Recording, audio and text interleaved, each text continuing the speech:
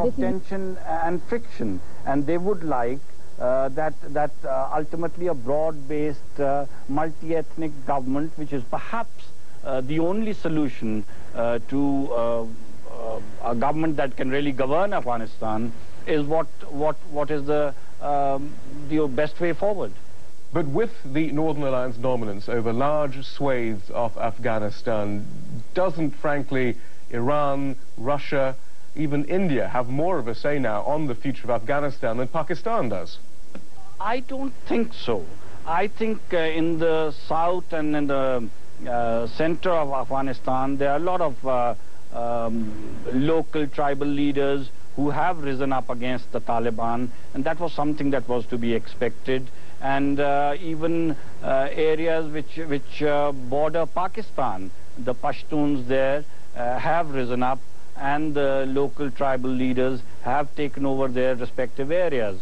I don't think Indian or even Russian influence would be so much that it should cause anyone any worry. In any case, we are quite sure that the Afghans will only accept a government which they want, and that is what everyone should want also. It should be according to the wishes of the Afghan people. General Qureshi, thank you very much for joining us. Thank you very much.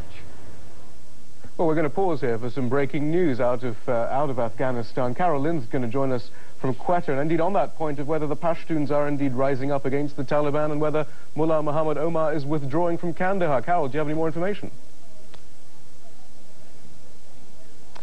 Shihab, we've been following a series of meetings of Afghan tribal leaders who've been negotiating with the Taliban for them to put down their weapons and allow a Pashtun agreement to take place so that tribal law can take effect in Kandahar.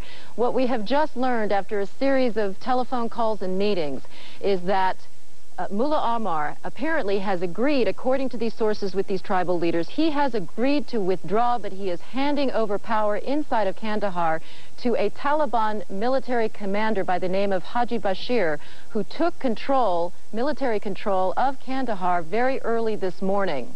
What does this mean? Well, Haji Bashir is a member of the Norzai Pashtun tribe, and it was the Norzai Pashtun tribe representative that went in earlier this evening to negotiate a peaceful solution inside of Kandahar. What these Pashtun tribal leaders are hoping for is that this Taliban commander will set aside his loyalties to the Taliban and allow his tribal affiliation to take over. The argument over whether Haji Bashir should have authority in Kandahar is Mullah Omar had wanted to withdraw. Haji Bashir said that if Mullah Omar withdraws, there would be no security force in place to keep civil unrest from rising in the city. So he felt that his role should be to stay in the city until the Pashtun tribal leaders figure out a way to fill the power vacuum. Who were very deeply aligned with Moscow in the past, and they haven't forgotten the kind of defeat they suffered at the hands of Mujahideen backed by America. So I think they are coming back, and now that they are in control of Kabul, Bagram, and some of the important airports, I think they are going to create lots of difficulties. The Taliban, of course, the backbone of support in many ways was the ISI, the security services of Pakistan. Is there a sense then that if things on the ground continue to favor Mr. Rabbani and other elements of the Northern Alliance whom the ISA don't feel are particularly favorable to Pakistan, is there a sense that then the ISA might resume support for those elements? No, I don't think so, because it depends. As far as ISI support for Taliban is concerned, I can assure you that no such movement can be created in Afghanistan. This was the spontaneous response of the situation which prevailed in the mid-90s in Afghanistan.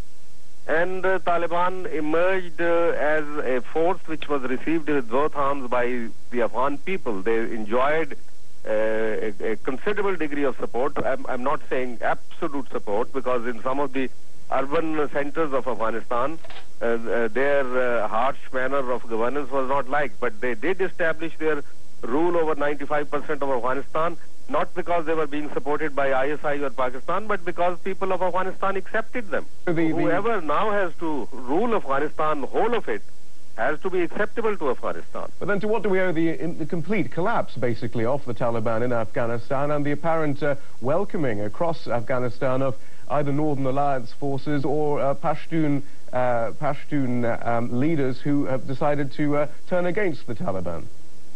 Well, I disagree with that point of view. I don't subscribe to that at all. I think it's a change of posture on part of Taliban. I think from purely professional military point of view, this should be understood that they have changed posture, they have not been defeated, they have been unseated. And that too because they decided to get themselves unseated. They were offering too many exposed targets while they were in control of cities. Now they have taken to the hills and they will have the targets. But the consensus amongst many military analysts is simply that the Taliban, this isn't the same situation as the Soviet invasion. This is a time when the Taliban no longer have the support of much of Afghanistan, and crucially, they no longer have the supplies from Pakistan. That's why it's very different, and in fact, their guerrilla war may not work this time around. Well, I think somebody is closing eyes shut on this situation, and I think the American poor taxpayers are being taken for a ride. It's an absolutely wrong assessment.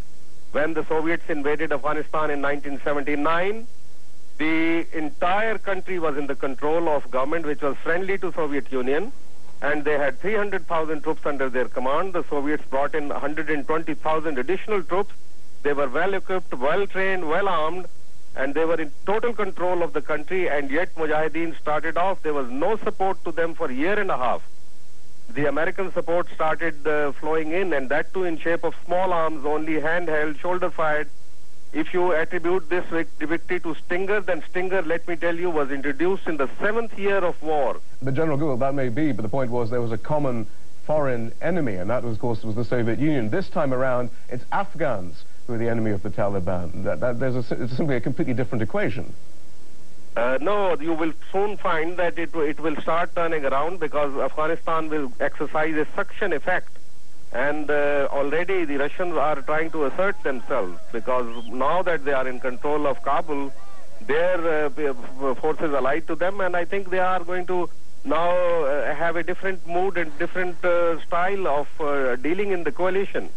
And at some point in time, maybe Iran gets sucked in and China gets sucked in. So it should not be taken it's an evolving picture.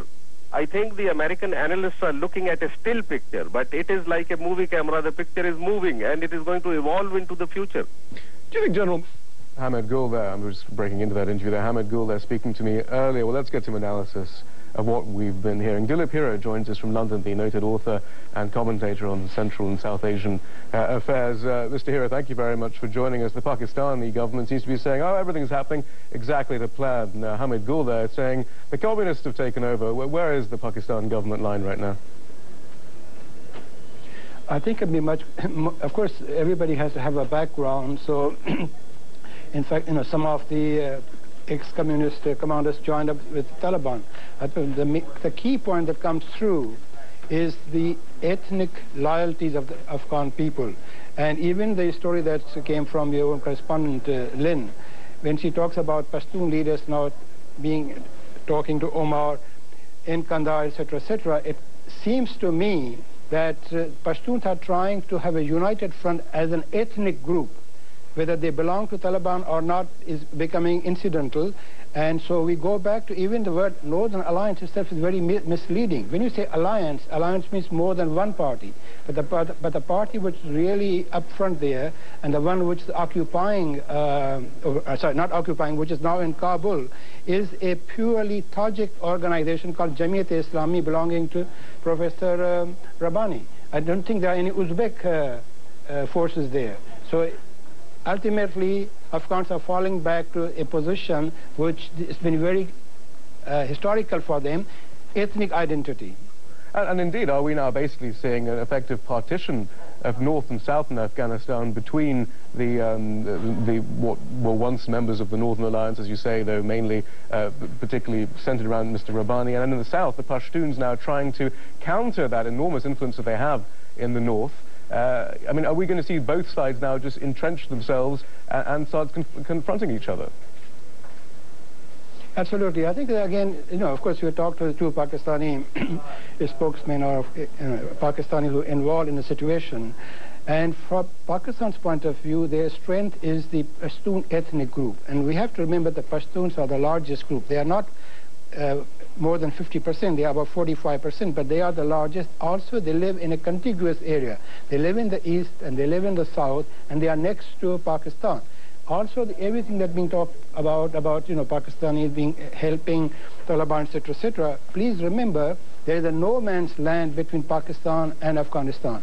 And there are 7 Pashtun tribes which are governed by their own law. And that is where precisely Taliban is going to use that particular area as the rear base from which they may be able to launch guerrilla warfare come spring. But I mean, that is going forward. But in terms of specifics, what is the strength of Pakistan? In Pakistan, there are Pashtuns. They are in the northwest frontier. So Pashtun ethnic identity is the one which is the strength of Pakistan, and that is why Pakistan is very important. And if any arrangement which excludes the Pashtuns, which excludes Pakistan, will not last very long. And try to run Afghanistan without the Pashtuns is like trying to run Britain without the English. But of course, I mean, things have then obviously changed quite a bit in the last few days. Only a few days ago, it looked like Pakistan had basically lost their complete strategic importance in this battle as the Northern Alliance were moving through large portions of Afghanistan. Now, with the Pashtuns organizing themselves, possibly as a result of the Northern Alliance advance, the Pakistan's back in the picture again, isn't it? Absolutely. I think ultimately, as you know, geography is very important, and if you are Pakistan, this very long 1,500-mile border with Afghanistan, therefore that's your strength. And remember also, Pakistan has its own strategic plan or strategic thinking, which is very simple. Pakistan is inimical with India, and if there's a fight with India, Pakistan is a very narrow country. Therefore, Pakistan needs a rear base, what you call a strategic depth, where they can withdraw. And that is why that will not change at all. No matter what happens today, tomorrow, 5 years from now, that won't change at all. And therefore, they will continue to exercise as much influence in Afghanistan as they can, because it's in their own interest, self-interest. And that is why they have been very We're going to have to stop there. focused. We're out of time, but I think we've got what the analysis is. Thank you, Dilipira, and all our guests. The news is next on CNN. Yeah.